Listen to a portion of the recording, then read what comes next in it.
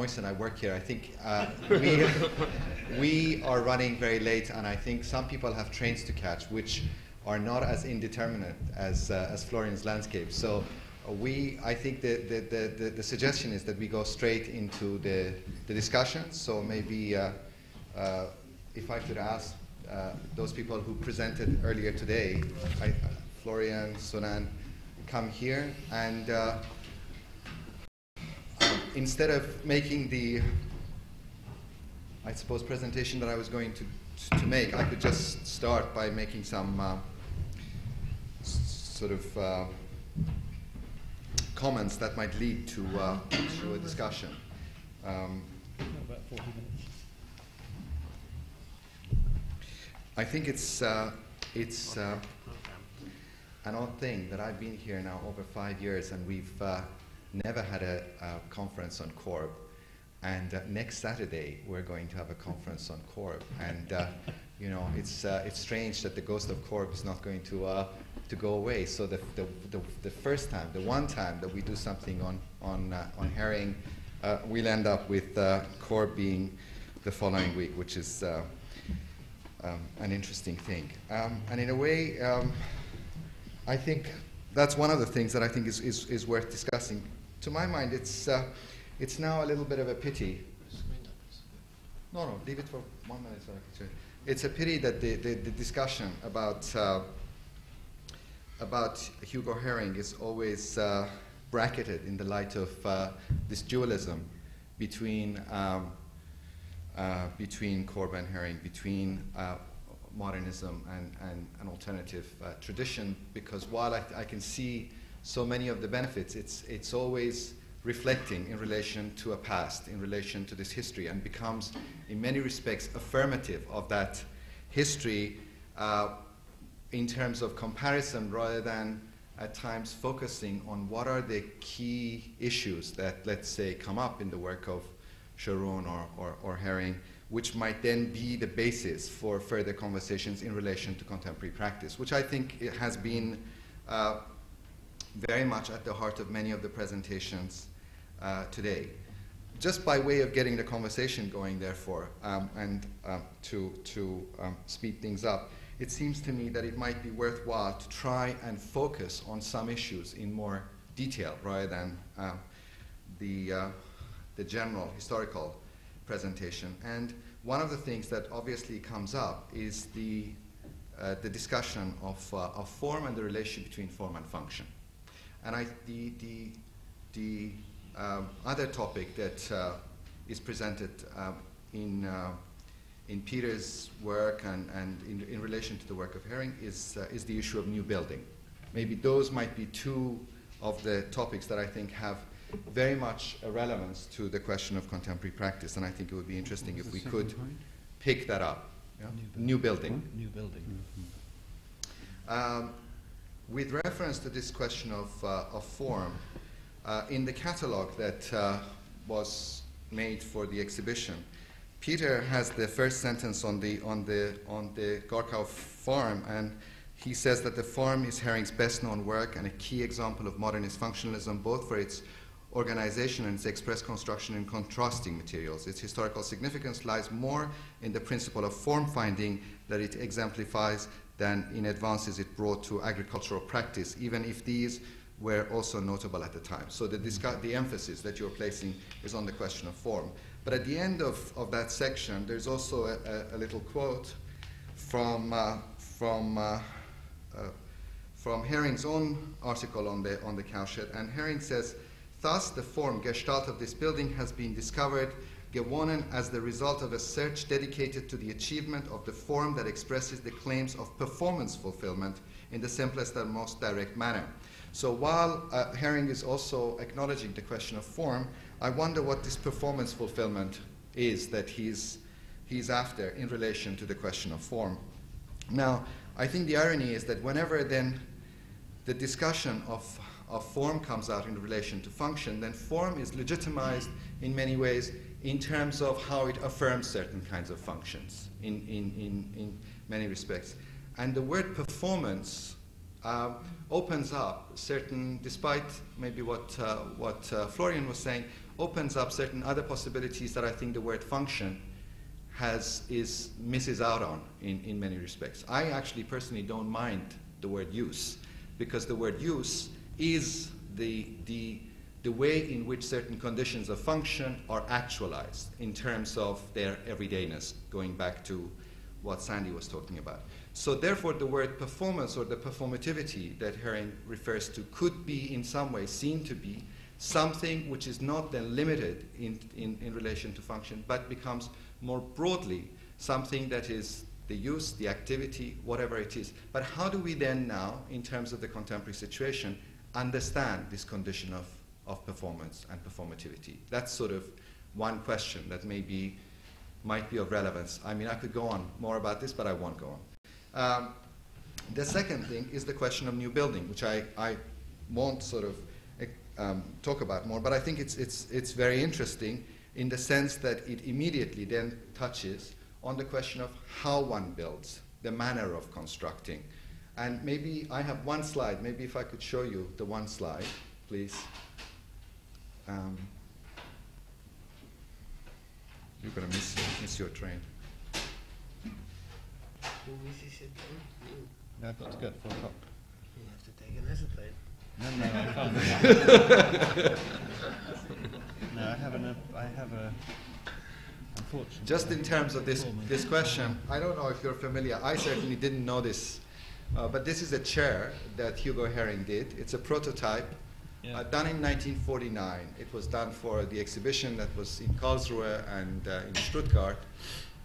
And it's the first example of a cantilevered chair using this kind of sheet material, which really, in many respects, combines this idea of the relationship between the thinness of the material, the way in which the chair itself, if you'd like, in terms of its performative condition. Now, don't think about it just only in terms of sitting, but think in terms of the performativity of the chair in relation to the performance of sitting, whereby the question of the bounciness of the chair, the bounciness of the chair in relation to how it holds up. There's a whole set of iterations that are really resonant in terms of the chair itself, but also going back to what I think Sunand was attempting to construct, a kind of more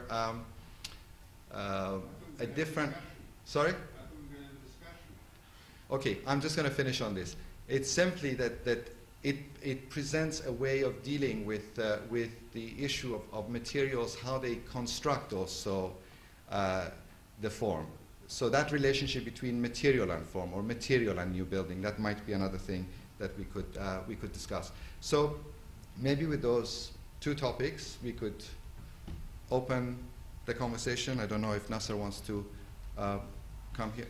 So how shall we do this? Would you like to respond from here, or I think we have had a lot of presentations and haven't had a chance to hear from the audience. So I'd rather go to the gentleman over there who wants to say something. Please go ahead. I just thought we might actually have I don't think I need it. We'll 200 people, you can make your voice heard. The one thing which coming out of the exhibition, and that is that the point was made this morning about the difference between designing for a known client and for an anonymous client. And in the exhibition, we look at the work that Haring did with Bruno Taub on the Uncle Tom's Cabin Siedlung in Berlin, and also the work that he did with the interlocking patio houses.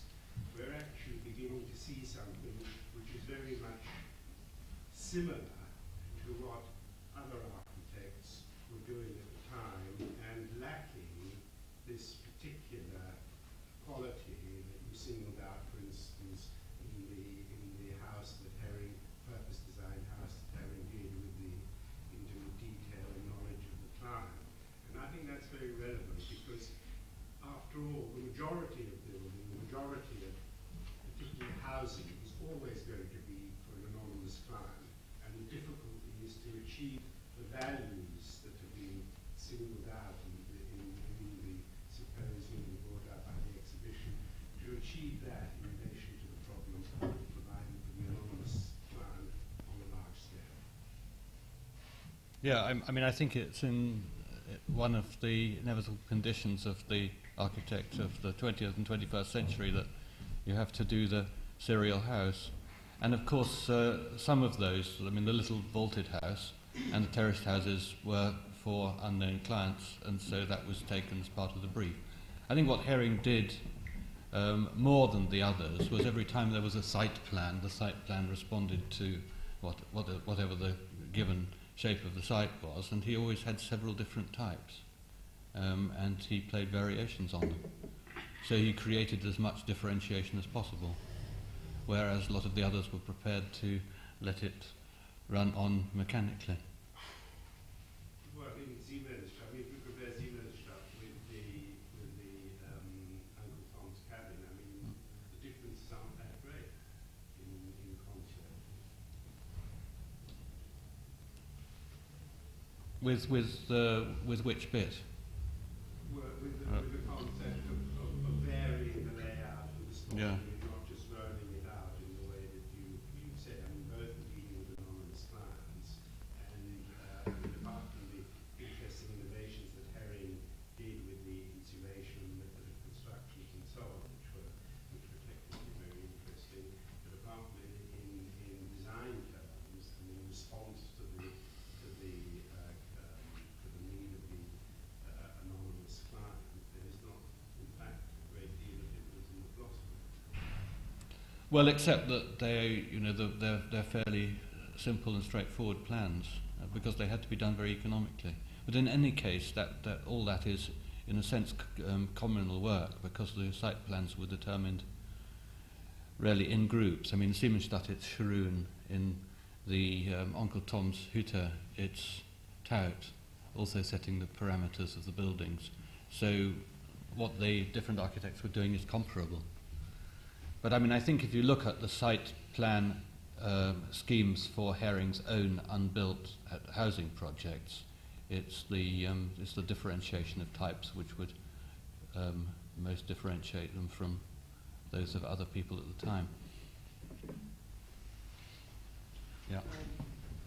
I think Hannes Meyer said that architecture is function times economics, and this is a formula that's often satirized, and I'm sure doubtless anathema most speakers today.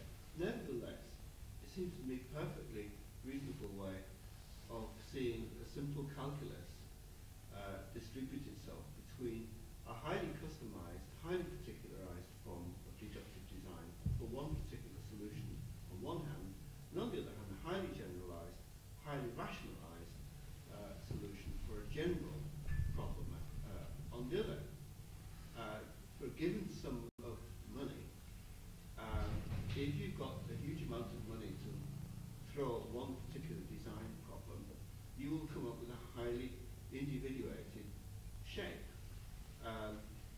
If on the other hand you're trying to produce an economic solution for large numbers, you will come up with a generalized shape. Neither of these actually has anything to say about a source of value or of expressivity. And I can't see exactly how playing ping pong between rationalism and functionalism in this sense is going to get you anywhere. Well, it's an interesting thought that, for instance, somebody like Alto said he would have nothing to do with the maison minimum because he doesn't think you should make it an option. I mean, that's ambitious, if you like, but I mean, it's perfectly obvious that if you haven't got much money and you're a politician and you want to be able to show that you built something, then you will do like the mass-produced system in Russia, where the cheapest thing is a concrete panel and it has one hole in it. Whether it's a living room, a bedroom, a bathroom, or whatever, it is the cheapest, it's the quickest to do, and so on. And it's not a question of being snooty if you say you won't do that. It's a question of actually believing very, very strongly what you ought to be offering. So I think the maison minimum isn't an argument that helps us to talk about what we're talking about now. Well, no, I don't think you got my point. My point is that a highly individualized, functional design is just as reductive. I mean, an industrial designer who is designing an engine or something will calculate a shape for a particular engine that is custom designed for a particular purpose, and it will be a unique design. It won't be a generalized, standardized module. Nevertheless, in terms of the sources of its expressivity or otherwise, it's no different from the rationalized design. Well, I mean, there's the other category that falls between those two things in any case, which was the school of thought that said that you make a design such that it contains options which the occupant can take advantage of or manipulate, which is coming much nearer to trying to work within the economic limit, but give the individual the freedom to do what they want and to particularize where they want. I mean, it's a very grand ambition, but there have been various projects along those lines, haven't there? Well, I mean, I think Giancarlo De Carlo's Mazzobo has, yes, where he was trying to pick up on the general culture of the people involved. You know, he thought that the participation wasn't a matter of giving everybody exactly what they wanted house by house, but of finding out what the local culture was, and then building mass housing which responded to that. So, I mean, I suppose that would be my answer to your question. I think there's a hell of a lot of difference between making little courtyard houses and making ruddy great 18-storey blocks. But I think Brian's saying his question is about what constitutes value. That actually both of those, that may be true, there's a difference, but whether you can say, you know, it doesn't actually tell you by just from those facts what the value is behind either of those moves are. Is that right? Is that what you're saying? So the trouble is nobody will admit to not having values. I mean, nobody will say, well, actually, I don't give a shit. You know, I'm just doing what. Very few are honest enough to say that. Although maybe it may be true of large numbers of in actual practice, I think. So how do you know, either this question's a red herring or it really has something underneath it. And I find it helpful to first separate whether you're talking about the process of making and doing, or whether you're talking about the process of habitation or the reception of the work by this context in which it is. In the process of making or doing, anything goes. You know, everybody's given a different reason here, all apparently rational or apparently underpinned by sets of values. You know, for Florian, the values are in the trace of the landscape. Other people would say, well, that's a complete waste of time, really. You know, it's all in the past. For other, others earlier, Volker said something about not wanting buildings to reach the ground, as if the buildings had come from the sky. Well, that's a passionately held position which you may or may not share, and the proof of the pudding for us is in you know, at one point I can say in posterity I don't really care what the reasons are. I'll eventually find the work and respond to it and induce my own values into it. So I think unless we separate the two, I don't know how we discuss values. But one of the things that I thought one could get at is that the reception is not only after the fact, it's also creating the conditions whereby certain particularities could be developed through the design. So the mechanism of design also explores these things. And the concept of performance, for example, is one of the ways in which the question of what the work is doing, what its performative conditions are, can be discussed. So what are the ways in which questions of performativity could be developed, could be discussed, could be designed? What is the relation between performativity and design? And I think that is something that could equally apply to the high-rise as well as to the unit. That seems to be the thing that I think is of course, the trouble is that traditionally, I mean, with the vernacular, pre-industrial vernacular, there was a feedback process automatically that the people who built it used it. So they experienced it, and they had a cultural tradition of doing it in that way, and it was in a continuous state of experiment. Whereas when the whole process is broken and there are an enormous number of professionals and bureaucrats in the chain in between, there's a complete break between one end and the other, and people are expropriated, and they no longer have power over it, and they lose interest. And so then it can become either a bureaucratic product, or it can become a piece of willfulness on the part of the architects, equally, if they're the people who've got the power over it. So I think that's a lot of the problem, and that actually Haring's deeply romantic, wanting to develop the essence of farm in a way that's really kind of 18th or 19th century, that has to do with that kind of agricultural procedure, which puts all its capital and all its value into its buildings in a kind of direct way. It's already probably disappearing by the beginning of the 20th century, but he's making a kind of romantic statement about that possibility and about that tradition. And I don't think that tradition needs to have died or needs to have faded out, but we certainly would have to combat the enormous chain of finance and bureaucracy and design and all the rest that's come in between the design of the building and the users. I'm not sure he came from that either. Because if you,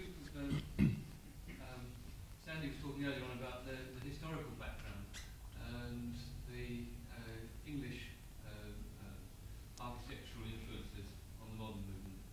And a man called Chancellor in the 1850s was building model farms in this country, which catered for similar numbers of cows and exactly the same kind of relationship as with Gukka.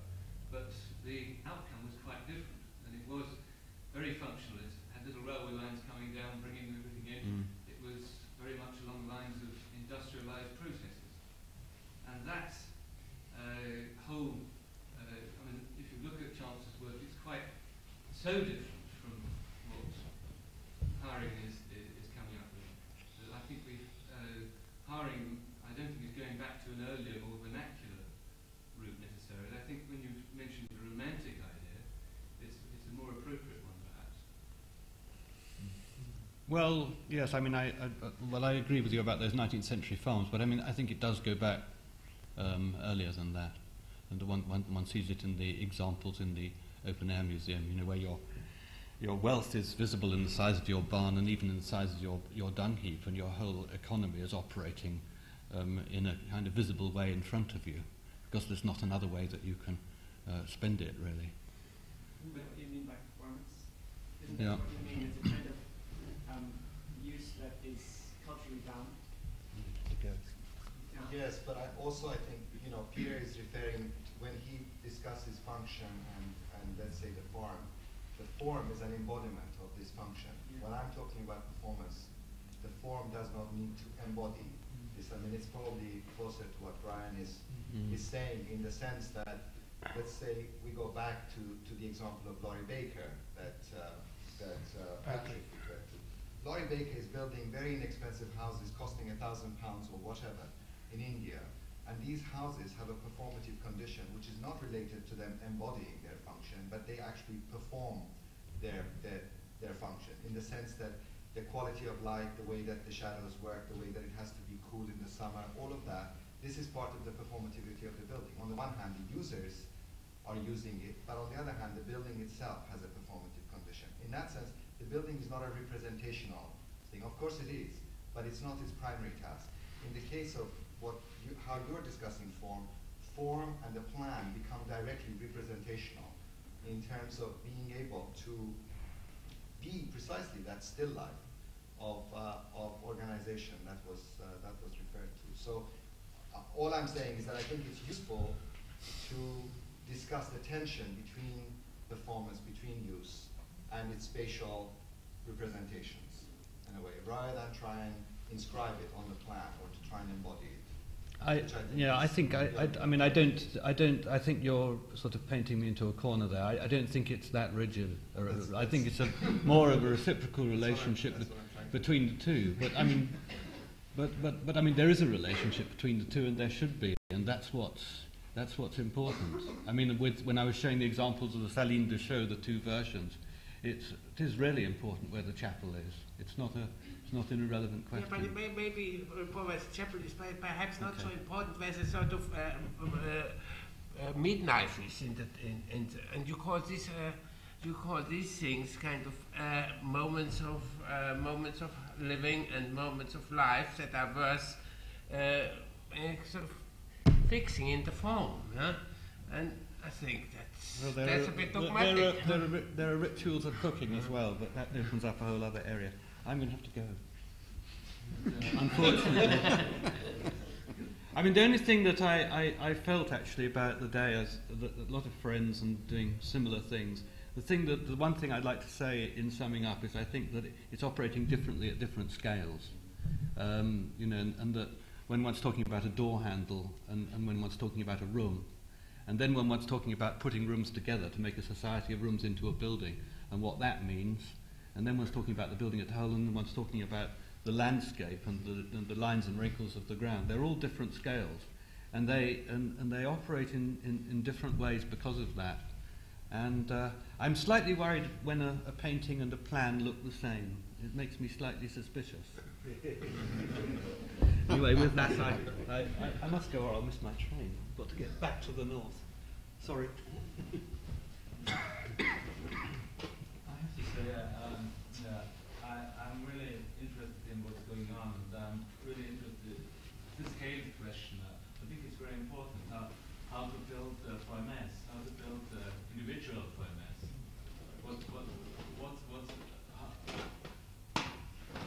I'm as an architect, it's a question, and it's a question which on this desk now.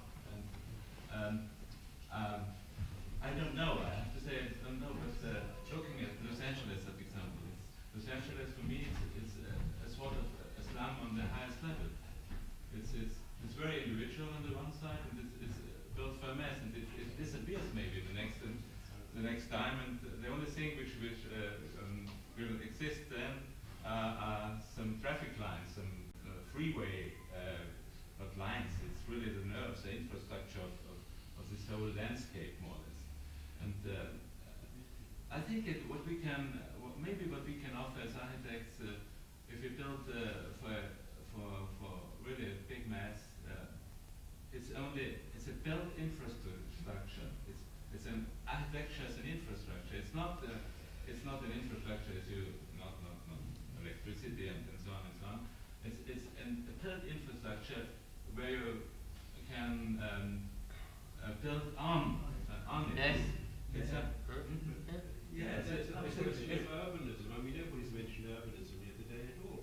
And yet, as you say, yes, but I want to mention it's a question urbanism. of scale, and that immediately brings you to the question not of an individual building or a school or anything like that. It brings you to the whole problem of urbanism and how you achieve these values and at the same time still create a city and an environment which is actually coherent and to which people can respond. And that, it seems to me, is the very big gap which we simply have not yet bridged. But I think Florian was, to my mind, he was trying to address that in the sense that when you look at the work of the painter that Peter likes to dismiss, or if you look at the work of Agnes Martin and you deal with the idea of repetition in that work, the concept of repetition in the work of Agnes Martin is not the same thing as mass production, in the sense of something being repeated in exactly the same way. So what is interesting is that in that work there is the possibility of a form of repetition which is in some ways also different because of all the pieces that have a kind of similarity, but at the same time there is a kind of iterative difference between them. So maybe there is a way to think about the idea of something that's more than one, which is not simply a multiple in the sense that mass production was, but now it is a kind of iterative difference. I thought that was beyond that, just whether things with Peter now, I pity that Peter has had to go because I would totally disagree with him that at different scales things work so differently than he thinks they do. I would argue in the inverse of that in the way that one can arrange rooms to make up what we could call a building, the kind of attitude that you take to that, for example, maybe Hugo Haring might take to that, which is an interest in particularity can happen at the urban scale. Why not? Yes, and it's not, and so-called urbanism doesn't necessarily have to be repetitive any more than a building has to be, and particularly, as Wolf Meeker has mentioned, today, because the economics don't even require that today. Increasingly, we have the same cost for every panel on Bilbao to be different than if they were all the same. Yeah? So what I'm trying to say is that number one, the repetition is not anymore an economic criteria, or becoming less and less important. And similarly, I don't agree that the scale, one can have an infrastructure, so a framework for working at the scale of a room as well. Yes. Yeah. So it's not only an urban question there. And also the other thing, just carrying on from that, Phil, is that something I'd like to bring your interest in that is the issue whether specificity and whether you're actually being specific, with planned use and so on, is something that is more expensive and is more reductive, as has been mentioned. Do you find that? I mean, you in your day-to-day practice, your practice is fairly involved and engaged in with the client, working with the user, client user, or maybe the client user, and producing buildings which are fairly specific, actually. It's interesting because we argue they're more expensive. Well, we actually argue almost exactly the opposite, that these buildings are not specific. And I'm completely attached to the idea that the building is a piece of a tool or infrastructure that is then to be used. And actually, it's quite hard to make. You have to try fairly hard to make a building that genuinely can't be used in different ways, unless you have to try pretty hard to do that. But we are very conscious in working to always make buildings as if those people aren't going to be always using it. And I think one of the struggles here is how to find. It's not that specific to function or use. I think this is a red herring again. You can make a building as set of places which have distinct qualities, and that's really the point. It's not that you are tailoring. It's not tailoring. It's only placemaking, and to try to do that in a way which isn't contrived. It's not. I mean, that's the thing about you don't go at it to make it different, but you generate a number of conditions. It seems to me in Flora and Philip's work, they're generating a number of crossing conditions, and this is exactly what the painter is doing. Is setting up a number of conditions where they overlap, because it's a set of overlaps. There are a number of.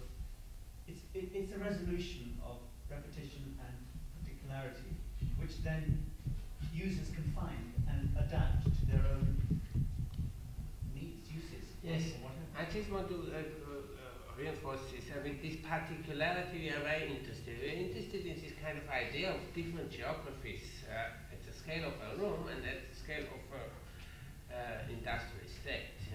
The idea of the particularity. But the particularity does not necessarily originate only from activity and from use. There are other means with which you can achieve this particularity, or character as it's called. And it doesn't only come from this, okay, in this corner I'm playing the piano, and in this corner I'm going to sleep. I don't think actually that was suggested, certainly today, and also in the catalogue and in my introduction, there's been always emphasis on the place as well as the purpose. So the idea of whether you actually just design from inside out and you produce spaces where you either sleep or live is not really quite as literal as that. Because as we see in some of the 1948 house, there are actually spaces which you might say that they are fairly regular, and they could be bedrooms or not bedrooms. They could be just spaces. But the question I was going to ask was from perhaps Volker actually at this point, is at what point do you think that a space becomes equally restricted by it being so unanimous and non-particular? I mean, one of the things which I found quite fascinating about the work that you showed earlier on was this idea of the roof and the landscape. I know we had a kind of brief discussion about that last time. The relation between architecture and landscape, and roof and the landscape.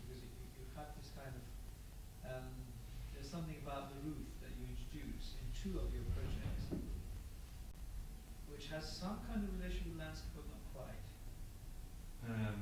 But then you there's this idea of natural landscape. It sounds a little bit strange, but natural landscape and artificial landscape. And if I explain architecture as artificial landscape, so I don't want to speak about landscape so much because it's so in fashion to do that.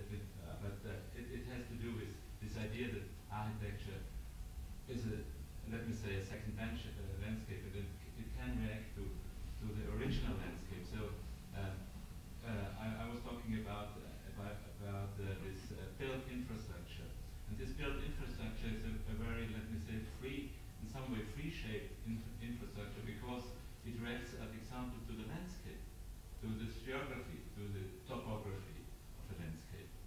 So this is maybe the first step to do it individual. It's a little bit trivial, but it could be. It's not a grid, not a rectangular grid, not an orthogonal scheme. It's something which really reacts. It can also react to contaminated areas. So you don't build you build above contaminated areas, not on contaminated areas. You can use landscape you normally cannot use. And I think it's important because 2 weeks ago I was in Bombay for 10 days or 2 weeks, and I was so shocked, I have to say, not so shocked by the earthquake and what happened after the earthquake. I was so shocked by the idea that, the fact that each month more than 100,000 people comes to each month to Bombay, and how as an architect to react only. And there are no we are speaking about city planning, town planning, it's really an academic stuff. Really, there are no solutions, nothing. There's really nothing. And we thought about how can it go on, how only to react what's going on, not to let me say to give solutions to what's just happening. That's what's happening in to how to say to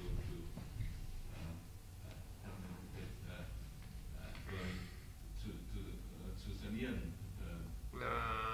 To make healthy, or what?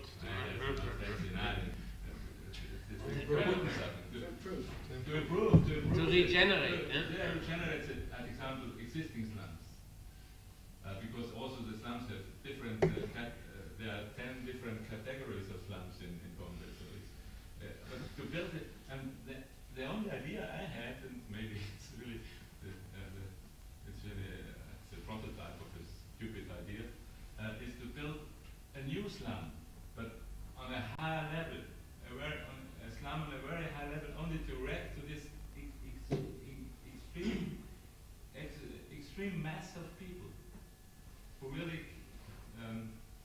this is a fact. They come, if you consider that each year there are more than 1 million people coming to Bombay, I'm so shocked because I'm coming from a very small country. So but Volker, it's overwhelmingly an economic question. Yes, but nobody reacts. There are no. That's because that's why the economic and power structures are the way they are, and why people are coming. And this is something that has happened before, and it's going on happening. Delhi is expanding at a rate that when you go a year later, you actually can no longer relocate where you were. Yes, for example, it's actually, you can almost see it moving at something like 10 meters a day outwards.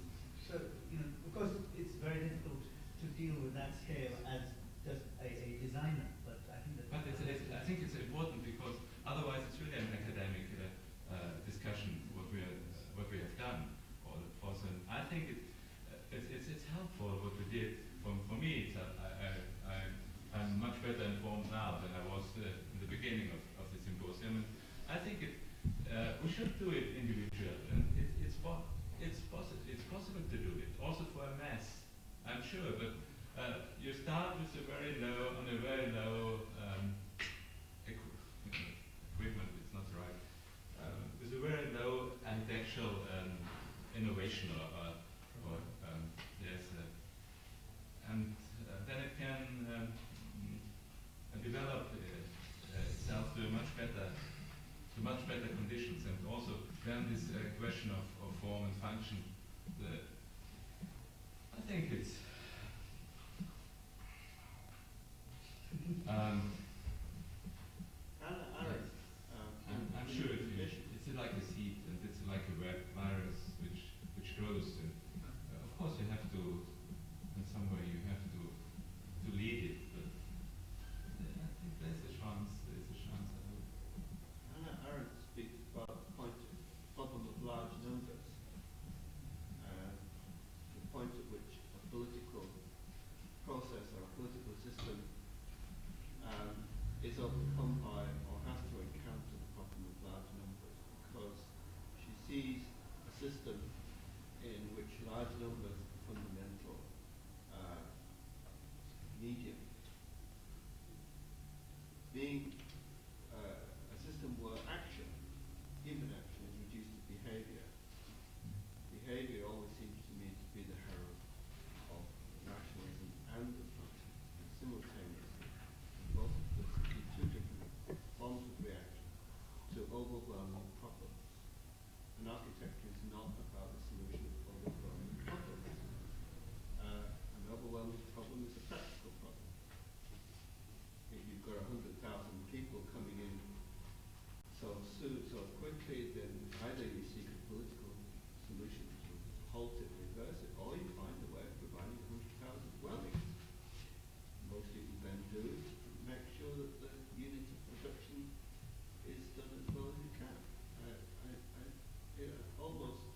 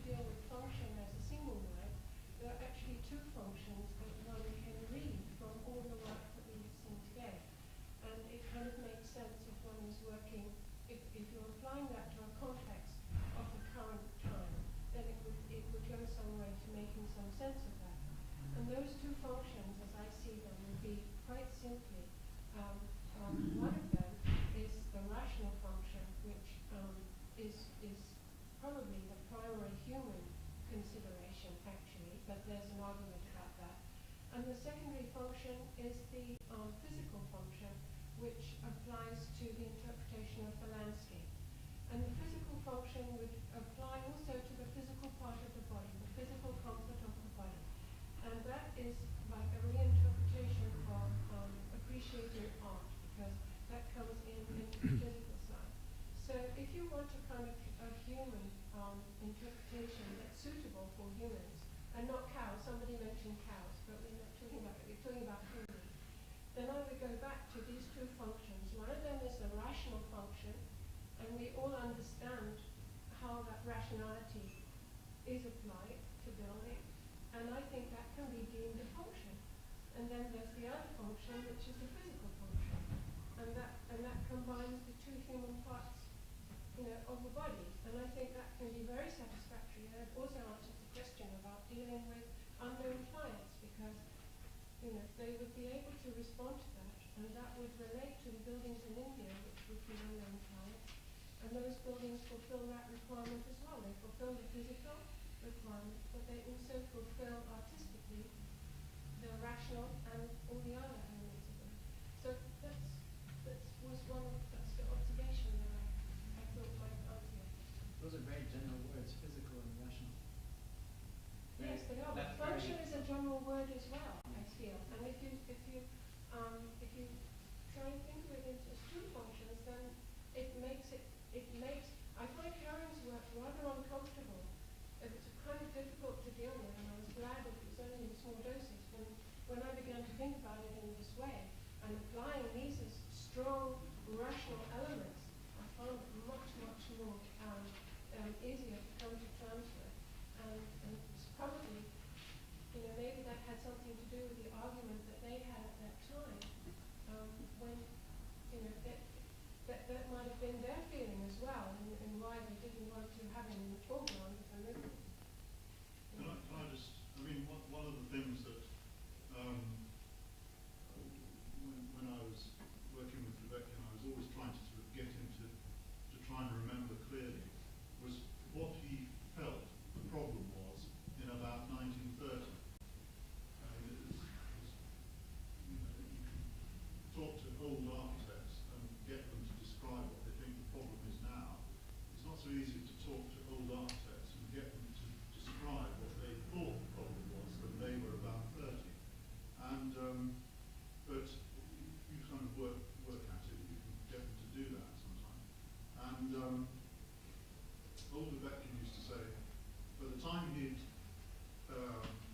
finished building his flats in Paris with Charles Ginsberg, he'd sort of more or less come to the conclusion that struggle between the sort of folk tradition, which I'm speaking in very sort of general terms now, folk tradition which he'd come across in his travels through Germany, and the rational tradition which he'd obviously encountered in France, and that struggle was false.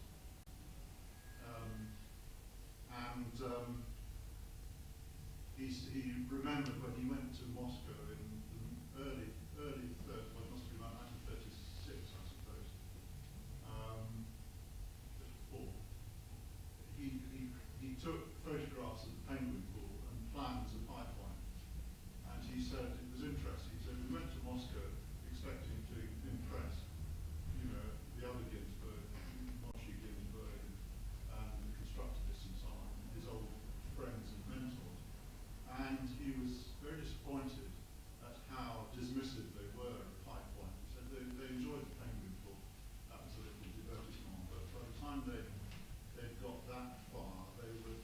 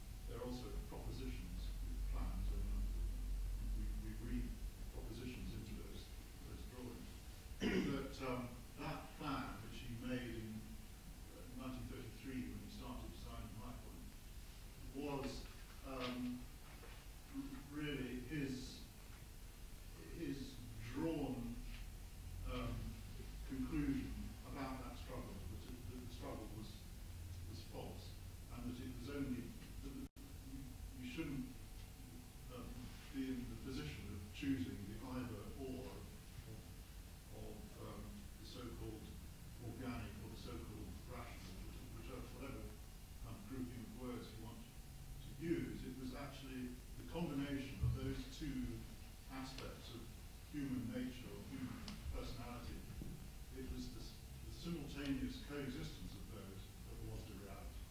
And that in abstract representational terms, that simultaneity should be written into the proposition of the plan, which is why those rational lines are attacked by the lyrical lines, so to say. And that's the proposition represented by that plan. And that was really the starting point when you really sort of took off with this practice. I think that's all I want to say. Sandy, you've been very silent, contemplating all the comments. Well, it's very difficult to be articulate. I mean, one can sort of go on and on, but I was really only trying to make one point, which is that I don't think we have the language for communicating and winding ourselves up to fulfill the sort of program that Haring was proposing. We keep going back to the old language the whole time. Technology is what's going to determine things, or I mean, I find it incredibly sad that that the architectural, the physical architectural repertoire of form that kind of was invented in Expressionism was turned into something much more to do with fulfilling a way of life. But it has now gone exactly the other way around. And with people like Danny Libeskind and so on, we're back at Expressionism again, that same language. And what really should be driving it is to make it as a vehicle for a pleasurable way of life. I know that sounds terribly bland, but unless you always start at that point and try to find out what is the language of the moment relating to the proposition you're having to deal with, you're always going to fall back into the old language, and it's hard to find the right words for it. I mean, maybe I haven't contributed to that at all today, but that's what I've been trying to do, and it's awfully easy to wander off the path. I'm sorry, I'm probably not being very articulate. But this comes back to Brian's question about value. There is a huge market for, let's call it Expressionism, because actually it's important for both institutions and companies to proclaim their difference, and actually the whole architectural project, the way everybody's been describing it today, very much about habitation and about use and that humanist tradition.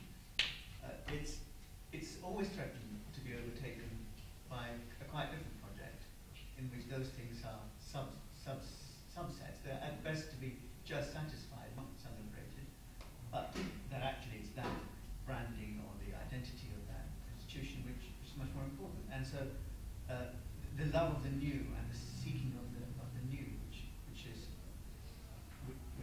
Expressionism provides, is therefore very marketable. And if you disagree with it, you'll have to take a stand which will be proof of your value system. If you do, and I think very few people can afford to have the courage to do that. And I think that's the nexus, I think, where the discussion is, because many would say, no, that's completely legitimate. That's how economies work. That's actually is part of function to provide for that expressive need. It's part of function to demonstrate, because there are embedded values too. Those forms are embedded values in a bigger project. And so, I said earlier, I always get worried when conversations seem to be moored in the first half of the 20th century, which I think that isn't that I'm not sort of tagging anyone particular, but I think there's a tendency in given we're talking about figures like Mohsen Haring, that it is easy to remain in a discussion which isn't which doesn't really attack what's happening today. And there's a terrific essay at the end, but it's like preparing the ground for the real conversation, that essay, which is, what the hell do you do now? What the hell do you do now? How do you practice now? What are your duties now? I mean, we haven't talked about whether a building has succeeded or not, and how you measure that, which is extraordinary. I mean, there's terribly little feedback, and it's quite difficult to, I mean, you can't go around with a questionnaire and say, did you like this, did you like it, because you're already shaping the response. But, you know, that there are buildings which are loved and appreciated, and there are buildings which may be brilliant and people can't live in them. Now, that sort of area of fulfillment or not takes us all the way back to whether the question was formulated properly in the first place, which is what I keep on trying. I mean, I don't think I'm talking about something which is dated because it was talked about either 50 years ago or 5,000 years ago. It's all the same. I mean, it's a continuous debate in a society where obviously things are changing, but the fundamental thing, whether people are happy, feel at home in a building or not, end of the day, that's the issue. Yes, but I think it's also the question of the relationship between those issues and what kind of building you do, what kind of architecture you produce. Because sometimes I think there shouldn't also be the assumption that if you know, you can do. I think there is an assumption on the part of many architects that if they have the knowledge, for example, of what constitutes happiness, then they are also capable of constructing an architecture, which is good. And there's also a lot of the history of architecture where things have been done in the name of goodness, which are not necessarily very good. So, as an example, let's say the work of an architect like Alejandro de la Sota, that we have had an exhibition and we have published a book on him, someone like that, becomes interesting because he's exactly dealing with the kind of issues that you are discussing, but also seeing them very much in relation to certain questions and conditions of limits. And these limits are the things that produce the mechanisms for the architecture to be innovative and inventive with limited materials. That goes back to the question about Bombay, how you can be innovative, how you can do something with limited materials. Those circumstances, those particularities. And I thought that what let's say someone like Alejandro de la Sota has done also pushes the question of the plan a little bit further, because Alejandro de la Sota with the materials is actually making something which is much more three-dimensional and spatial in many ways in terms of the way that his work comes into being. In that sense, it's also less representational in terms of the imagery, in terms of the facade, in terms of what it communicates. But it relies more on a kind of sense of pragmatism, but pragmatism that could be, something incredibly strong in terms of the imagination of the project. But isn't it the question what really our criteria? You said there's pragmatism, economic circumstances and so on. But there's a criterion like desire or longing or something. We never. If I'm in a competition to judge the actress, I start with this saying, with this talking, everybody, what's going on now? So we have to calculate it. You understand? Yeah. You can calculate the criteria as desire or longing. I don't know the right word. Yeah. But and I think it's very important. And also. But it doesn't negate pragmatism. Doesn't negate desire. No, it doesn't. But I didn't say that. But it's. You said it's pragmatism with all this surrounding, with all this what's around it. But there's nothing around very often beside pragmatism. There's nothing around beside the calculation and also so nice because I was a little bit, how to say, confused by this contradiction between Haring and Mies van der Rohe. I know what Mies van der Rohe built, but for me it's really subtle too, because as example to furnish a landscape, let me say a landscape underneath the roof, it's a nice idea. Sure. It's a very nice idea, and it's a very subtle idea. And also when it's written by Mies van der Rohe, but only a lively inside has a lively outside. So it's not so far away from Mr. Haring. And if he says form as a goal always ends up in formalism, we know that, because this effort is not directed towards the inner but towards the outer world.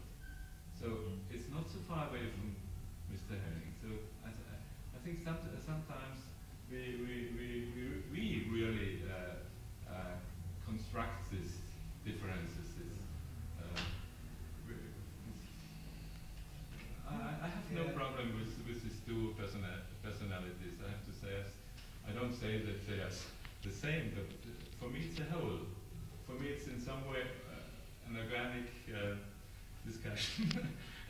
I think, can I make another point about that? Because the one aspect, I don't feel sufficiently well informed to say this with any authority, but the one aspect of both of these architects that hasn't really been uncovered today or referred to is their differences in their career paths and the extent to which that might be attributable or linked to their different philosophical positions. How is it that Mies becomes a sort of, a major cultural and possibly corporate figure in the United States, and Haring kind of lives this rather quiet existence? I mean, there's something other than their purely philosophical positions going on here. Yeah. And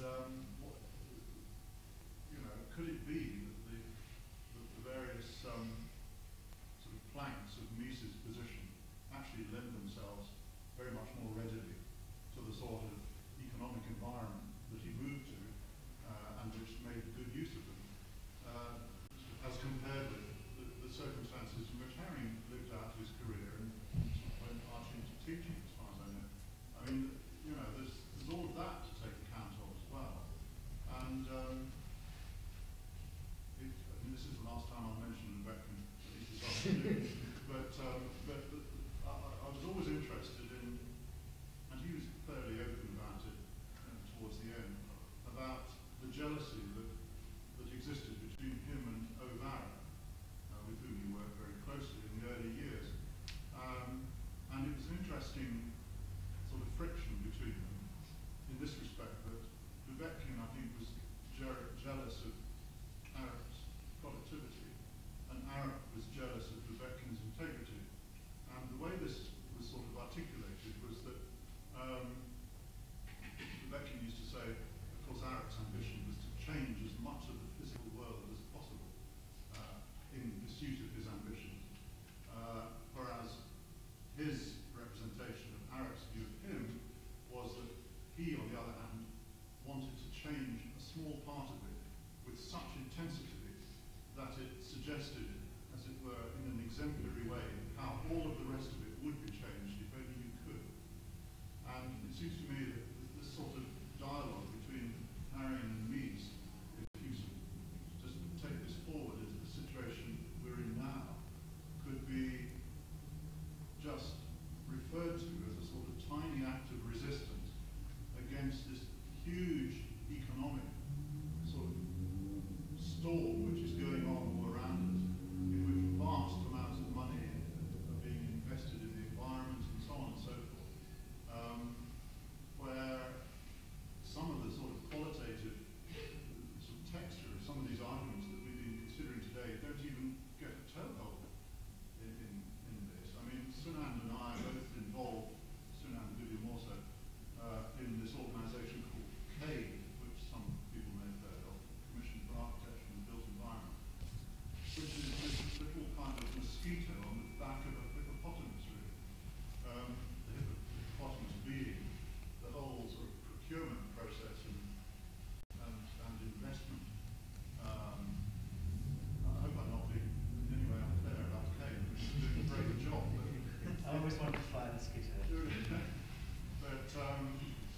anyway, I've probably lost my thread now, but it is a We've all lost our thread. As architects against this background of city making and investment and corporate decision making and so on, which is really the sort of arena in which some of these ideas are trying to get a toehold. That's all. Because I was interested by your idea of quantitative change as opposed to qualitative or intensive compared to extensive. I think there's something in that in terms of thinking about. Isn't the problem now though that what has up to now been the emblem, let's say, of your small but intensive resistance is now about to fall into the hands of those who deploy the megabucks. In other words, weird shapes and curves and nooks and crannies are about to become, the world architecture. It's not that it's boxes versus resistance.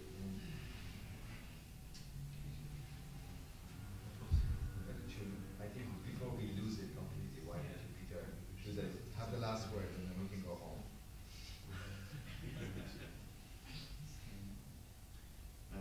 But make sure you say something really good. Be waiting. Go home on a really good note, a high note.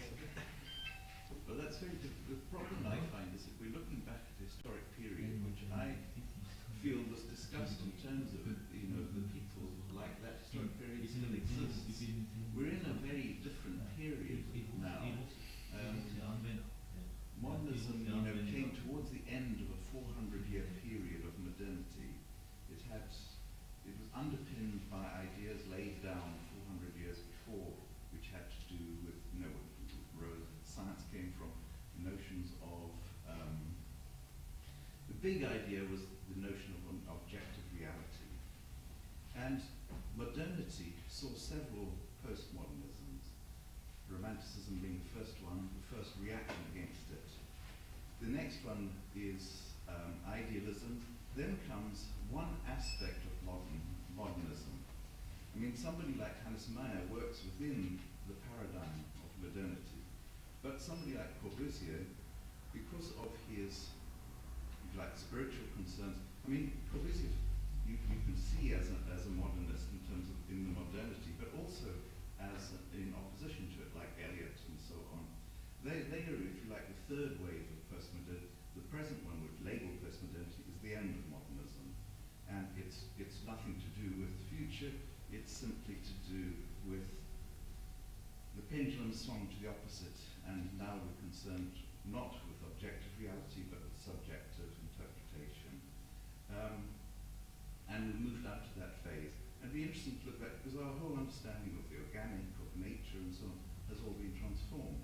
The computer's completely changed our understanding of nature and the natural, because now it's not so much a thing about form or taxonomy, but it's the science of emergence and all the process of emergence. And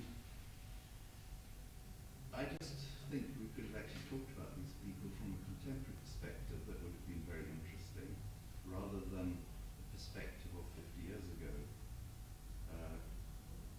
I could extend that, but I think that's enough. And I think we've come to, today we're in a completely different world. Yeah, but can you just finish with one sentence, which is in terms of the question, what was asked for was really the contemporary relevance. That's why I tried to make it something that is more useful in terms of the contemporary. So given your work, let's say on Renzo piano and so on, because I think it has a there are certain correlations.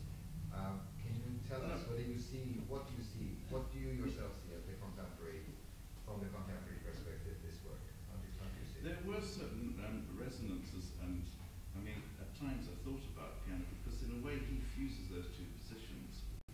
A building like the Kansai airport, on one level, is a kind of rational machine, but on another level it's totally organic.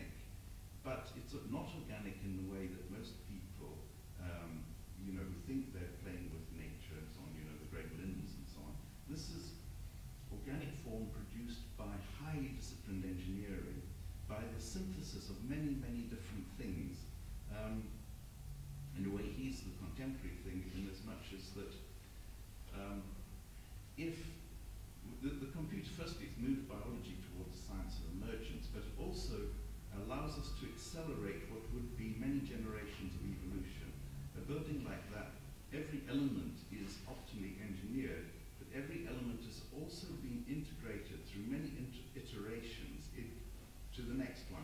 So, for instance, the one shape is structure and its skin and its space, and also the movement of air through the building. You know, it has no ducts, the shape carries. So there's a building which you could look at, is this a machine or is it an organism? So much of what you're talking about is actually now resolved. All those oppositions have come together because we're in a different historic era.